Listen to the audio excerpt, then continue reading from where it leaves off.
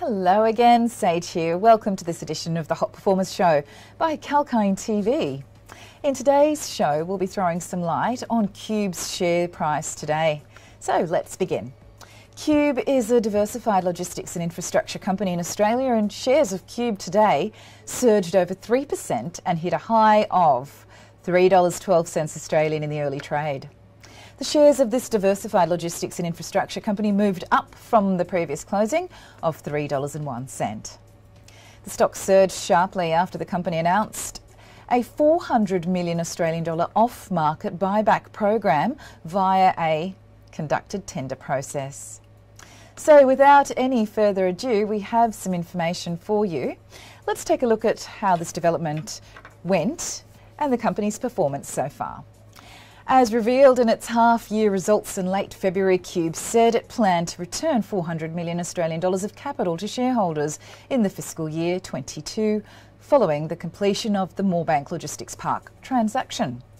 Qube expects to announce the results of the buyback on 16th May 2022.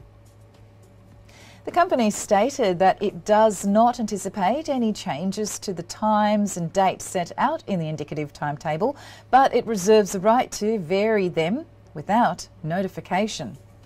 Now coming to what the company believes the buyback would do.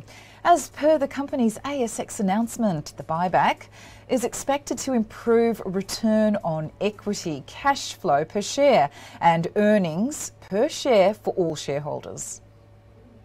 The company believes that it is an efficient means of returning capital to shareholders.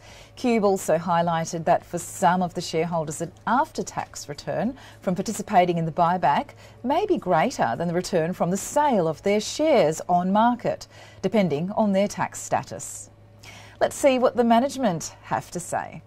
Commenting on the development, Qube's Managing Director Paul Digney stated that the completion of the sale of Moorebank Logistics Park, coupled with Qube's strong financial performance, would help in achieving record underlying earnings in fiscal year 21 and the first half of fiscal year 22 have contributed to a strong capital position. This has allowed the company to announce this off-market buyback. He also stated that the board has carefully considered the best way to return capital to shareholders, and the off-market buyback seems the most effective method. He was of the view that it would optimise the company's capital structure at this time. Looking at Qube's half-year financial results, for the half-year ending 31st December 2021, Qube reported a revenue rise of 26.7% on the prior corresponding period to 1.19 billion Australian dollars.